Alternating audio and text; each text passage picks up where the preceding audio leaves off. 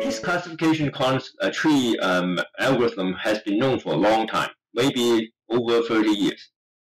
But over time, people decided that, as Bart has pointed out, there is an overfitting problem.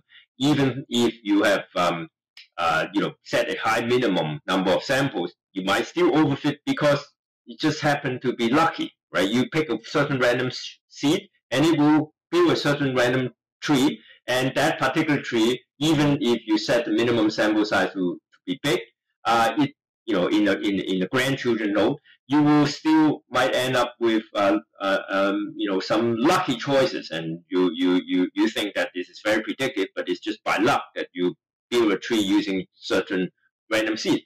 So what people discover is that, well, if randomness is a problem, you can always count on so-called law of large number, right, in statistics, right? Average things, right? When in doubt, generate more samples and average them in statistics.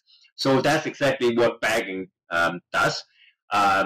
Instead of building one tree, we build k trees. Now, how do you make sure that those trees are different? Well, these trees are built with different sampling of your original training data. You pick let's say you have a training set of n rows, you will sample with replacement, and that's an important concept.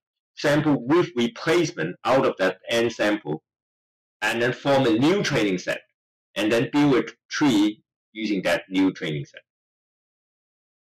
Okay, so that's randomizing the data in some sense.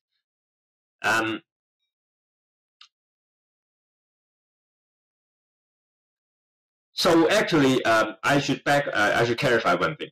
Without bagging, actually, there's no randomness in the classification tree, because the classification tree, if for a fixed set of data, it will always pick the same sequence of nodes to pick the same set of nodes. There's no randomness if you don't have if you have the same set of sample in the original classification tree. So there's no possibility of finding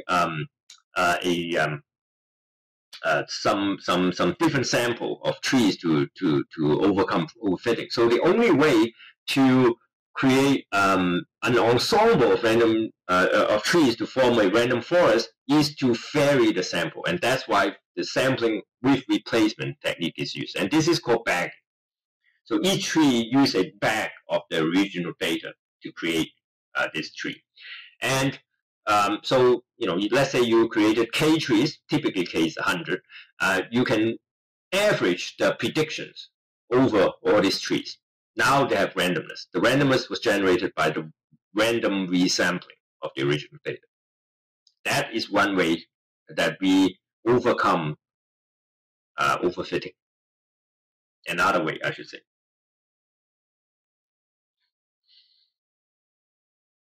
And I think the next diagram illustrated better. So you have originally n sample, and you pick the number 1 and number 3 twice because it's a sample with replacement. So you might end up with 2 data rows in the same bag, and maybe the L sample ended up in bag 1, and then you form a new set, and then you do that k times, as you can see. So each bag is a different permutation or with different resampling of the original data set, which leads to a new classification tree.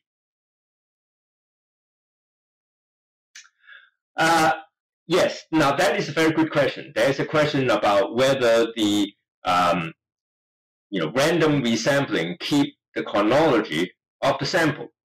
They don't, right? So the decision tree doesn't know the timestamp of your data. It doesn't know it. But the way to avoid what is called a look-ahead bias is that we would not pick training and data and test set which overlap in period. So that is actually the more important thing. It is not important whether your samples, your training samples, are mess up in the time sequence. That is not important. But what is important is that you are not using some of the test sample that would overlap with the training sample in their time, so that you would create a look-ahead bias. And the way to do that is again outlined in the Advanced in Financial Machine Learning book, and we have instituted that precaution that in our algorithm. If you select time series, right? If you don't select time series, you can't do it. But if you select time series, we will create a so-called embargo zone to prevent the overlap of the test period with the training period. Okay, good.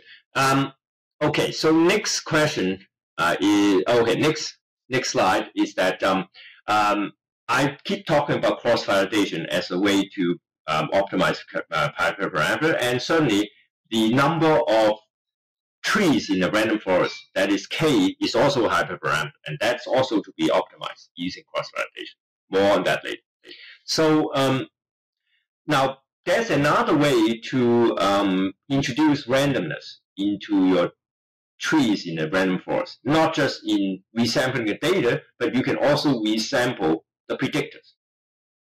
In other words, at each step of the iteration in building a tree, you don't consider the universe of all features.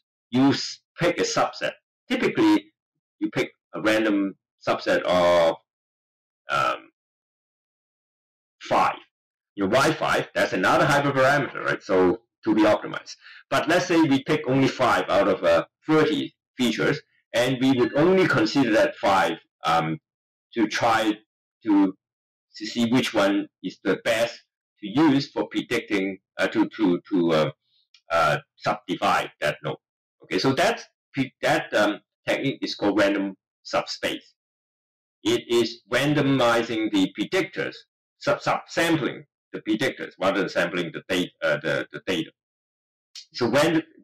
So you can think of bagging as randomly sampling the rows, and random subspace as randomly sampling the columns of the spreadsheet, because the column represents features. And again, at each node, this is sampling with replacement. So it's not like you sample a predictor on node I, you cannot sample it again at the node I plus 1 or I plus 2 or whatever. So you're sampling with replacement. So the bagging and random subspace together form a random forest. It has randomness in both the rows and columns to ensure the lack of